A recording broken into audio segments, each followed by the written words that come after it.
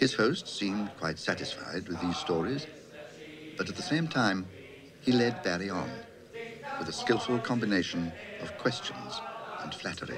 You will have to pardon me. I know so little about your country of England, except that you are the bravest nation in the world and that we are really fortunate to have such allies.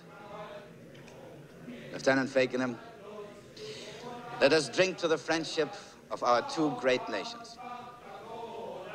To our two great nations.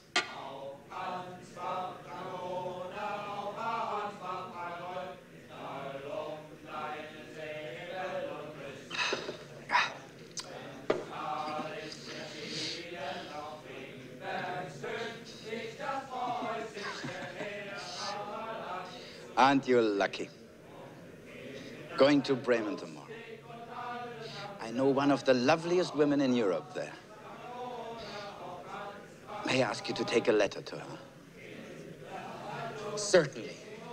By the way, to whom are you carrying your dispatches? General Williamson. General Williamson? Yes. General Percival Williamson. Yes, the same.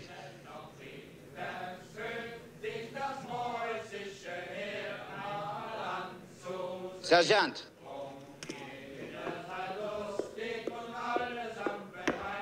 Dieser Mann ist unter Arrest. Under arrest? Captain Pottsdorf, sir. I'm a British officer. You are a liar. You're an imposter. You're a deserter. I suspected you this morning, and your lies and folly have confirmed this to me.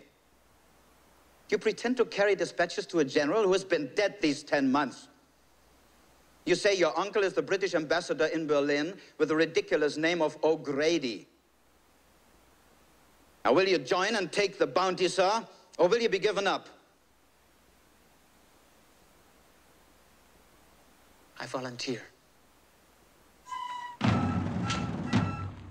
The Prussian service was considerably worse than the English.